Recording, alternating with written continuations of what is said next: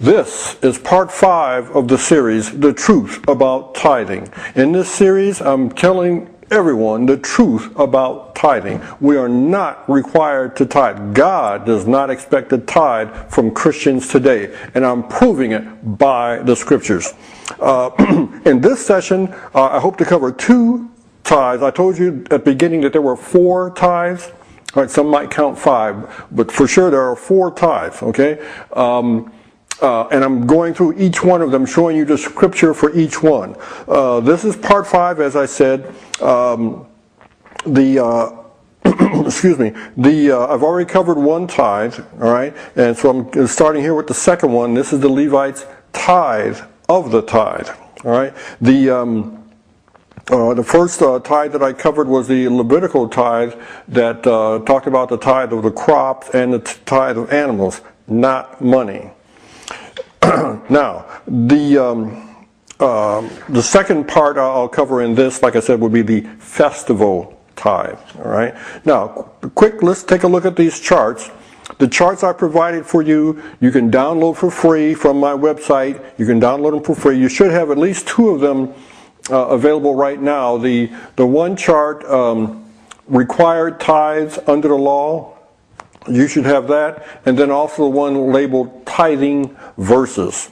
Tithing verses. If you have those 2 with you right now, they'll help you to follow along with this presentation, and you can make your notes on there, etc. So hopefully you have those charts. Let me read you the scripture that talks about the Levite's tithe of the tithe. We find that in Numbers chapter 18, starting in verse 25. Okay, Numbers chapter 18, starting in verse 25, I'll read it. The Lord said to Moses, "Speak to the Levites and say to them, when you receive from the Israelites the tithe I give you as your inheritance, you must present 1/10 of that tithe as the Lord's offering. Your offering will be reckoned to you as grain from the threshing floor or juice from the winepress. In this way, you also will present an offering to the Lord from all the tithes you receive from the Israelites. From these tithes you must give the Lord's portion to Aaron the priest. You must present as the Lord's portion the best and holiest part of everything given to you." End of the scripture there. Now, let me just highlight a few things that are in this scripture. At the very beginning, in verse 25, speak to the Levites. The Bible means what it says. These were instructions to the Levites. These weren't instructions that the Levites were to turn around and tell somebody else. No, this is what the Levites were supposed to practice. This is what the Levites were supposed to do themselves. All right? Earlier, when I read about the Levitical tithe, the Levitical tithe is talking about the tithes that go to the Levites. The Levites didn't give to themselves. They were not included in the first tithe. Let's think about that. The Levites, the ones who receive the tithes, God was not directing the Levites to give yourself a tithe. No. He was talking to the other tribes to say, you people, Israelites from the other tribes, you give your tithe of crops and animals to the Levites. Now, so they receive those tithes.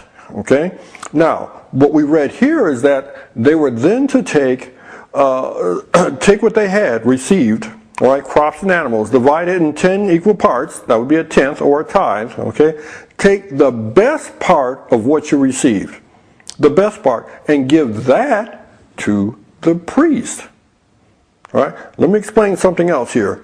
2 things. One, the Levites didn't always receive the best. Remember, I already covered that. You know, it was the 10th animal under the rod. Wasn't always the best animal. All right, but what they received, they had to turn around and give the best of that. No doubt about it. That's what it says right here. Also, we need to keep in mind that the division between Levites and priests. Who were the priests? Okay, the priests were Levites too, but the priests also were not included in the earlier discussion about tithe. You know, they weren't included in that earlier discussion. They're also not included in this discussion so far as their giving. They're included, the priests are included in this discussion as far as they're receiving the tithe. Okay, so so the priests, where did they come from? The priests were descendants of Aaron. What we read there in verse 28, from these tithes you must give the Lord's portion to Aaron the priest. Right, and the implication is, I mean, they didn't stop, the Levites didn't stop, I'm sorry, yes, the Levites did not stop tithing after Aaron died. No, that's not what it means. It means that Aaron the priest and his descendants, right, and his descendants. So, and you'll see other scripture to support that. I won't go over that right now. But the priests continued. They didn't stop just because Aaron died. Okay, the priests continued. That lineage continued. You had to be, in order for you to be a priest, you had to be a descendant of Aaron. Now, it didn't matter how good a Levite you were.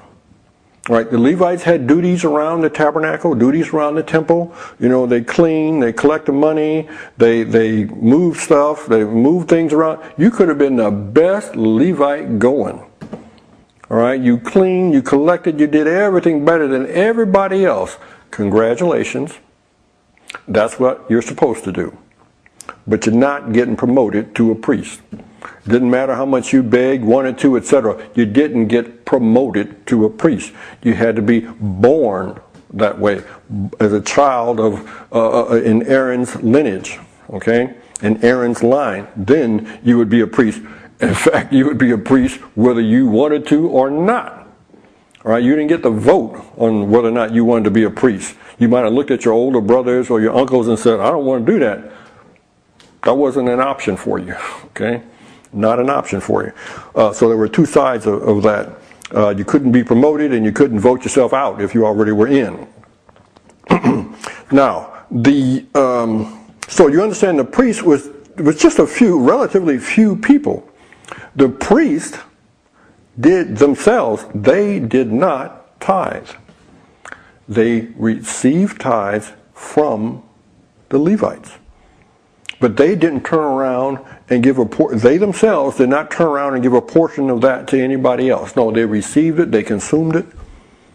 Okay? There were, yes, the poor were taken care of, but that was another way. It wasn't through that tithe. Okay? It wasn't through that. That's what they received. It stopped right there from what the Levites gave to the priest. Okay? So the it's another group of people who didn't have to tithe. I covered some earlier. The priests did not tithe. Okay, no promotion. So the term priest, as we hear it today in our modern world and Western civilization and in America, that priest, you can call yourself what you want. Okay, but unless you have Aaron's blood in you, all right, you're not a real priest in this sense. Now, I understand that the scripture talks about believers, all Christians, all believers being a form of priest. Absolutely. Absolutely. I have no quarrel with that. But I meant in a formal sense, the way it was laid out in the Old Testament before Christ's death, burial, and resurrection. Okay?